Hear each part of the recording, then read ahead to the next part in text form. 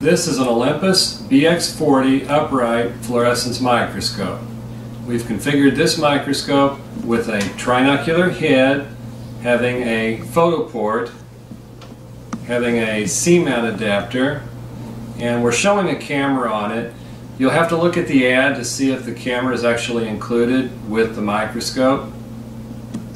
We have a 100-watt HBO Mercury Illumination system. Here's the power supply for it, here's the lamp housing, and inside is the mercury bulb. We have a 6-volt, 30-watt halogen illuminator, transmitted illuminator at the back that transmits the light this direction and through the slide from the bottom. Our incident illuminator goes through the vertical illumination system and down, reflecting off of the specimen. We have our dichroic filter cubes inside the turret, the reflector turret. I can access that by using the included Olympus 3mm hex screw.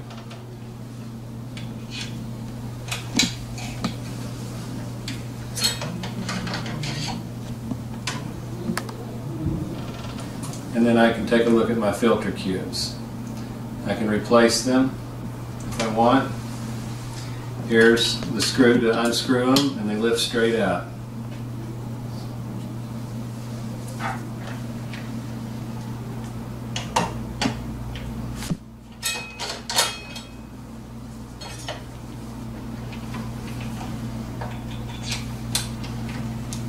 I'll tighten it back in place.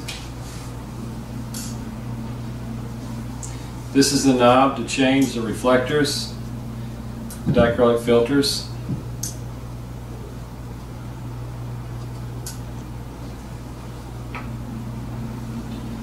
This is where the screw is held.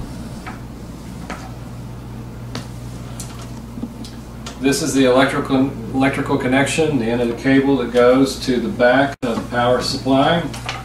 This is the back. Goes right here.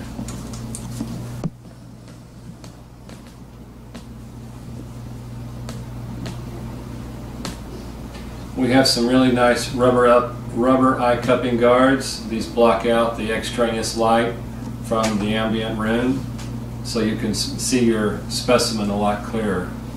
With fluorescence, you're going to have a very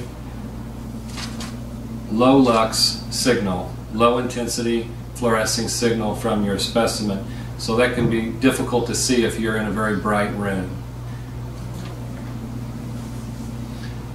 If you have any questions about the unit, please give us a call.